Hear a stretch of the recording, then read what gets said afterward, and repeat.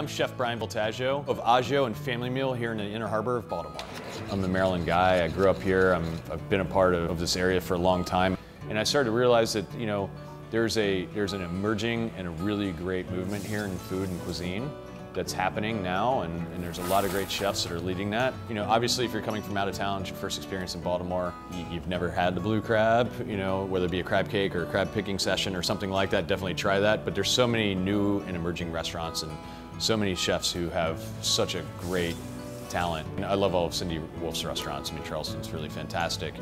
Spike Giardet is a really great friend, but you know, his new place, Parts and Labor, is a not miss for a really great experience there. But Woodbury has also become, I think, an iconic, you know, mid-Atlantic restaurant. Also over in the Woodbury area, La Chichara, really great new restaurants, really fantastic cuisine.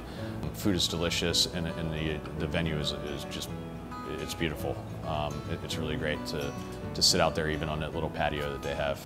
Agio as a concept is, you know, influenced by Italian cuisine, but the great thing about what Italian cuisine means regionally is that you look to your backyard, you look to what's around you, and you use those resources to create a really delicious menu. You know, here in Baltimore now, I think in just about every single neighborhood around here, there's going to be something that you can find that's going to be over the top. You know what I mean? A really delicious experience, one bite, or maybe it's a full-service restaurant that you know, has unbelievable service.